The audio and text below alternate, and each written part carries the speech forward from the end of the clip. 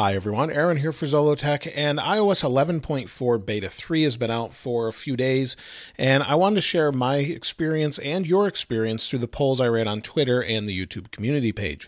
Now, I've been running this on my iPhone 10 and also my 10.5-inch iPad Pro. A lot of you have been asking me for follow-ups on the Pro as well, so I thought I'd go over this experience, although this time around there's not much to share on the iPad itself. The Pro seems to be fine.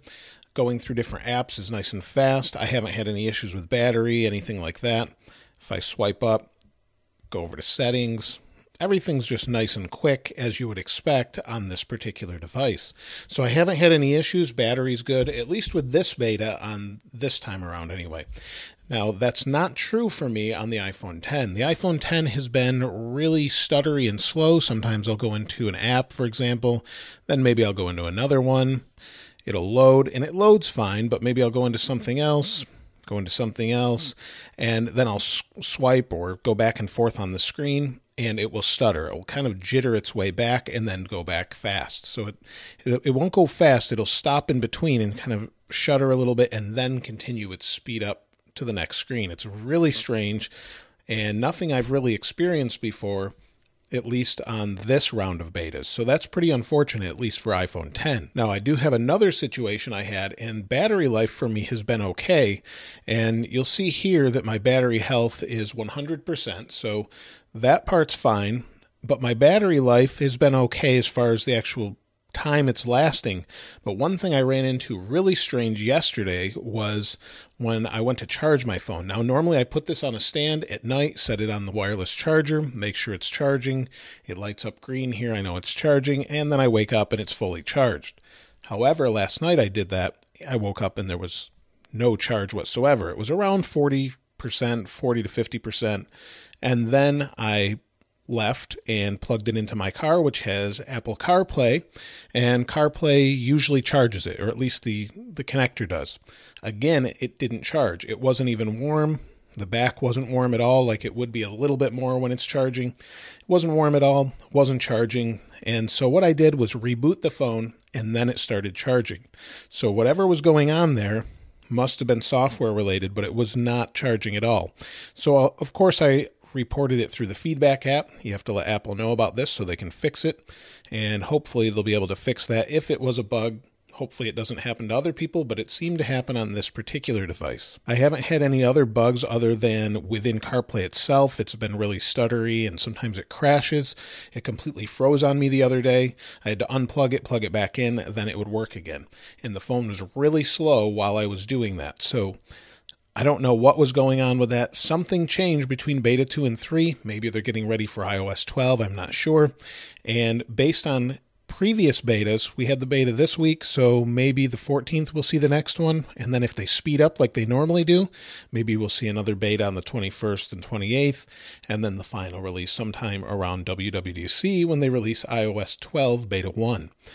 Now, I asked a lot of you what your experience was, and I did that on Twitter and on the YouTube community page. And you'll see here that out of, well, there's about 2.5 hours left, but 425 votes, 48% said great, 12% terrible, and 40% said okay, but some bugs. Twitter really needs an edit button, so I could have fixed that. But anyway, this particular poll seemed to be pretty familiar as far as what I was experiencing.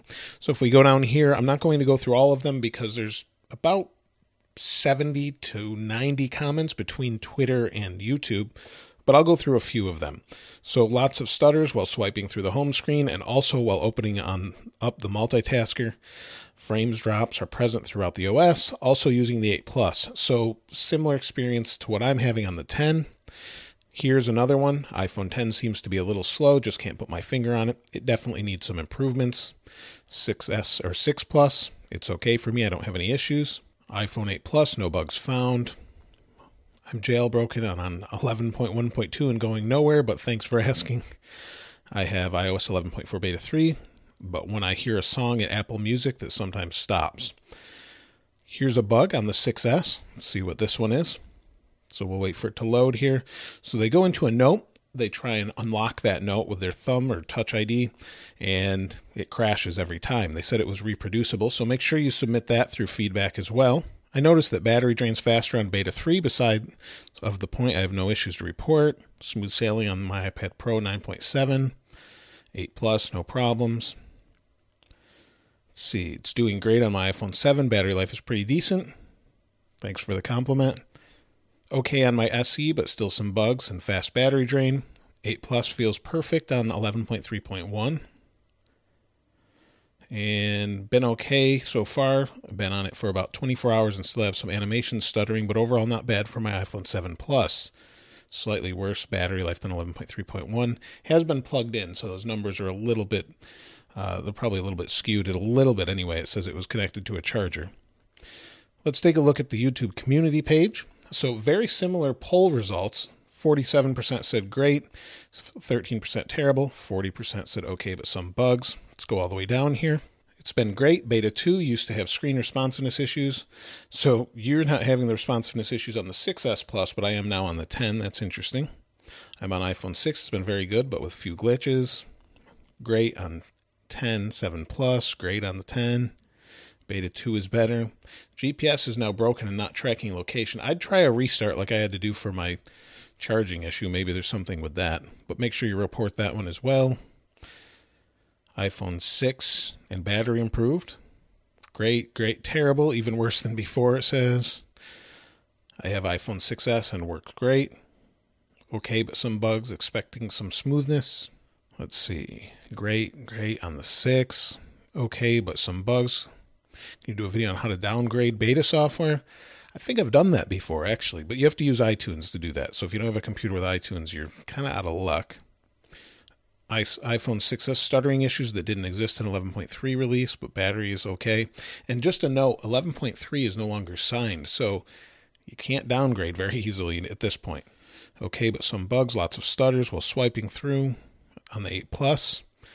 I'm using an iPhone 6S. Battery life is pathetic, and some apps also crash. I'm using an SE and don't have problems. So it looks like if you have an older phone, an SE seems to be okay. The 6 and 6S, it's questionable.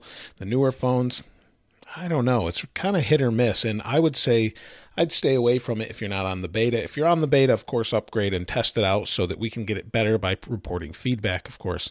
But that's about it for this particular one. Now, I always leave a link to the wallpapers in the description below. This one was sent over by Fresco. Thanks for sending this one along. I appreciate it. If you haven't subscribed already, though, please subscribe and like. Let me know what you think about this in the comments below. What are you looking forward to in iOS 12? As always, thanks for watching. This is Aaron. I'll see you next time.